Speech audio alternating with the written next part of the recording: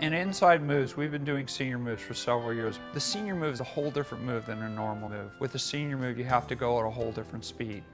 What I've taught my guys is how to slow down a little bit, how to be a little bit more compassionate, listen to the customer, spend the time with them, make them comfortable. You can't rush seniors when they're moving in. You have to do it with compassion. You have to really go out of your way to show them that you care. You guys did a really good job yesterday. Customer called me up, said you're absolutely fantastic. We got another senior move. The husband's really concerned with his 72-inch big screen TV. So we want to make sure that we take really special care of that, make sure that that's a priority. We take care of them. We think of them as our own parents. That's what we're thinking of. We're moving our parents. And that goes a long way.